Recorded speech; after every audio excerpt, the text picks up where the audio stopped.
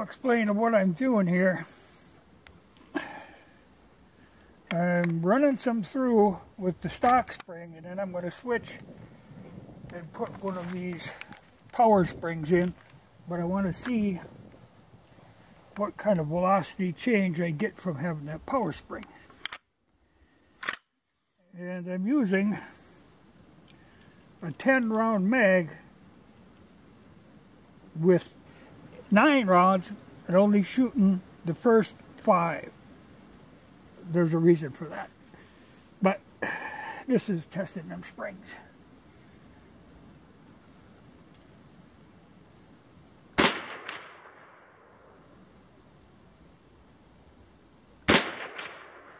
What I was trying to do here was figure out, I shot some with my stock spring, then I switched to this power spring, which is pretty near 2 inches longer. So she's kind of a bugger to get in there, but I got her. But though it's longer, if you look close, you'll notice the coils aren't as tight as what the stock spring is. So I would say, it is only $11, so it's not a big expenditure. But if your stock spring isn't all kinked up, I really don't see any advantage in going to the power spring. It's nice that they're available if you need to replace a spring, but I didn't find a great advantage. I'll kind of run through some numbers. I mean, sometimes it actually was even a disadvantage. Like here, stock spring, my average velocity was 1651. Now the power spring, 1640, so it actually dropped 11 feet per second. But the variance closed up a little bit. And that's what I'm really working at here, is trying to figure, because you can't get accurate until you get the velocities close. Or consistent, as consistent as I can.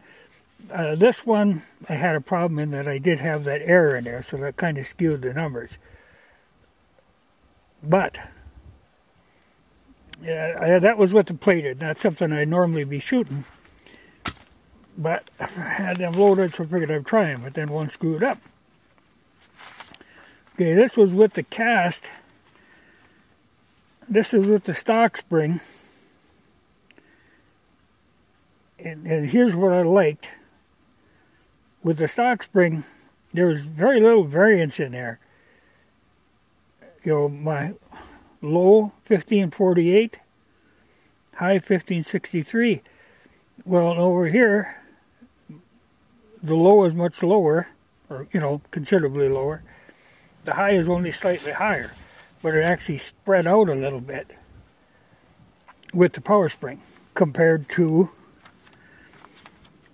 the regular stock spring. And the average speed is a little slower. So, no real gain in that. Like I say, it's a toss-up. I'll leave it in there, that I fought to get it in there, but the next time I take the gun down, I'll probably put my stock spring back in. But, this with the stock spring, I liked it because it was consistent. There's something you have to understand. When I read these numbers back off of the chronograph, it shows you the last shot first. So you have to think backwards like that. See, here's a consistent problem when using the original 5-round mag. You'll find your first shot will always be the high number. Here's it gets confusing, but here's something I did with just the stock mag. Okay, you'll see this all the time. You'll see the first. This is actually the first shot will always be your high number. The second shot will always be your low number. That repeats over and over again with a stock mag. that's why that anomaly in there with the stock mag. And that's why with these, I was running 9 shots in a 10-shot mag and only shooting the first 5. I get better consistency. But that has to do with this interrupter deal, and I'll go into that another time. But like I say, this with the stock spring, that looked good to me. And that actually was my most accurate.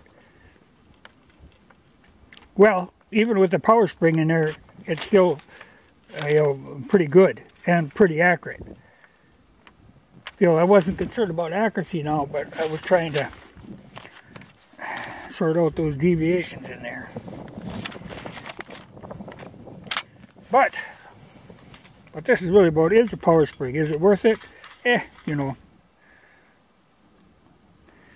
Not something I do unless, like I said, the spring was kinked up. It's good to have a replacement on hand, but there's no big advantage. There's no more power to the power spring. In fact, as it shows, less. Only slightly. But even that I can live with if it's more consistent. But I didn't see the consistency there either. There I think the stock spring was better. So unless you really boogie your spring up, I wouldn't bother.